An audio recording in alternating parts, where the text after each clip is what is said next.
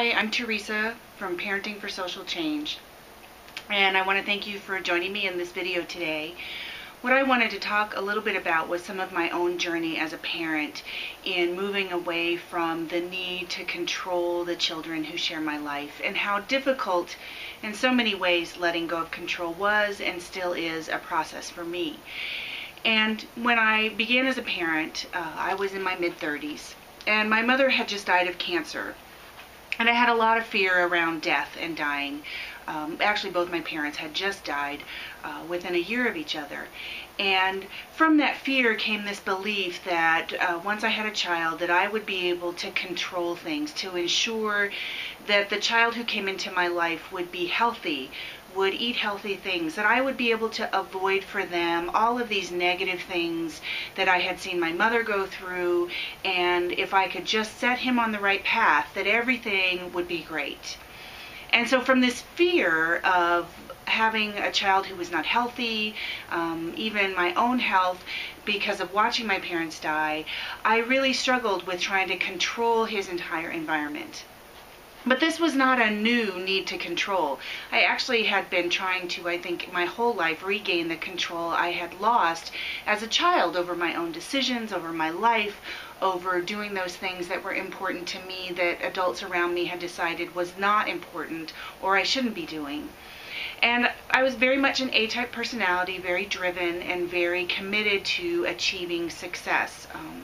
And that success, though I took some alternative routes, was still based on what our culture defines as success, whether it was career achievement and advancement, coupled with, of course, my own desire to live by my values and doing work that I was passionate about. So Martel, the first child in my life, came along, and I spent the first 5 years pretty much controlling him.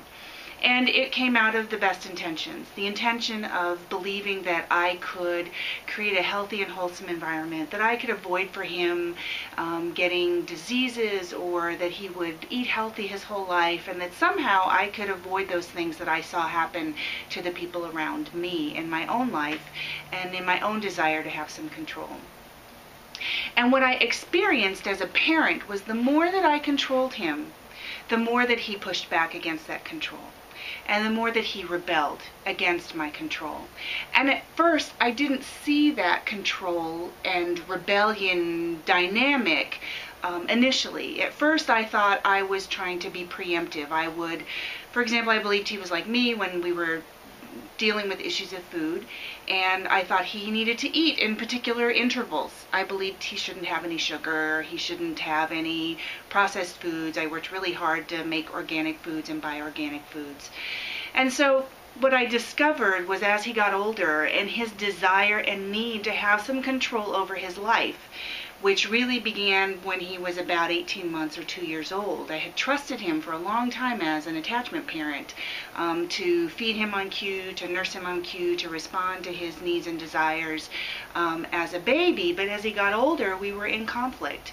And so my need to control just came down harder and harder on him. And he became angry, and he became angrier. And so I created this cycle of control. When I started doing research for my book, what I discovered was that this was not a unique cycle.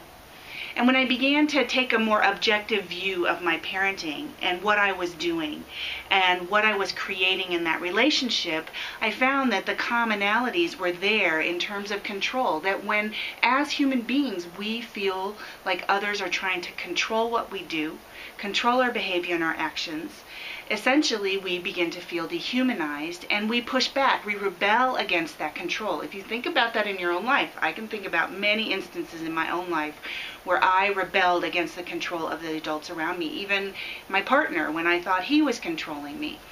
And so it's a common thing, and yet we don't look at how that really operates, because we believe the messages that we hear from our broader culture and society about the need to control children in order to ensure their outcomes. And then our fears feed into that need to control, because we believe somehow we can control the outcomes for them. We can control that they'll be healthy. We can control that they'll be productive. So what I had created was this cycle. And that cycle was confirmed in the research that I saw and read when I was writing my book, Parenting for Social Change. So what happens is we as parents, we are going to see some negative behavior. And this also could be we believe there's going to be some negative outcome from some behavior. But I'm just going to leave it as that. And then what we do as parents is we impose some kind of control over the child. What the child then does is the child rebels. There's rebellion.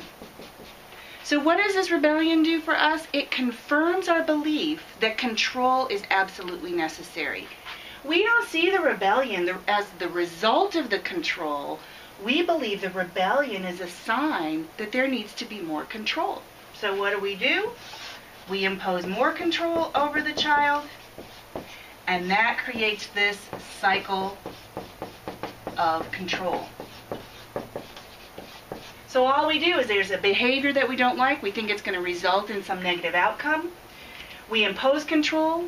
There is rebellion and more quote-unquote negative behavior. We impose more control, and that cycle just continues. And I think part of our challenge is, as parents in this culture and in our society, is to challenge the belief that control is necessary to parenting. And in my book, the first half of the book is really spent talking about the harm of control on children as seen in the social science research and in the research literature that's out there. That the results of control really are always this. Children don't feel free. They make choices that are in opposition to what we want from them, which results in more negative behavior. We impose more control. It goes around and around. So what I want to challenge you to think about is to step away from this paradigm. Step away from this belief that control is necessary. What happened for me was at about age 5, when I started letting go of control, Martel's anger began to dissipate. He became not, much more human. I treated him as much more human, and so he responded to that. He responded to the ways in which I was attempting to treat him with respect as a human being. He responded to the ways in which I tried to create space for him to make his own decisions in his life. He responded to the ways in which I began to trust him and his ability to make those decisions, and to trust that if he made mistakes, that was just part of the process. Just as we're able to accept in learning, hopefully, that mistakes are part of the process, and sometimes we don't accept that, it's the same thing in making decisions and having control over their lives. So Martel became a different person. When I let go of this cycle of control, when I broke this cycle of control, he really did become a different person, because I created that space for him to stop responding to me in this cycle, to stop reacting to me in the cycle. And that really was a critical beginning of transforming our relationship. And if we tie that back to the entire theme of the work that I do around transforming childhood, transforming our relationships with children, when we let go of that control, we also teach children. We model for them through our own relationships that we don't have to have power and control over others in order to be able to have mutual and joyful relationships. To get what we need, we don't have to control. But we believe out of fear that we have to control. Our society buys into that. They prey on our fear. Our broader social institutions prey on that fear and use that fear to convince us that control is the way that we need to parent. So I'm going to create some more videos. You'll have a chance to see those on my YouTube channel that talk more about the harm of control, because I think that's another critical piece. Not only do we have to interrupt this cycle of control, but until we really begin to understand the impact of control on children, we may be challenged to let go of it. And even if we do understand and agree with that, there may be other blocks for us in letting go of control. So I want to thank you for joining me in looking at this cycle of control and looking at how control operates to dehumanize and to create rebellion in children. And that if we're to break the cycle of control, we really have to challenge ourselves as human beings to look at what the true impact is of that control, not what we believe and what we've been socialized to believe is the outcome of that control. So thanks, and I hope you have a great day, and I'll see you in my next video.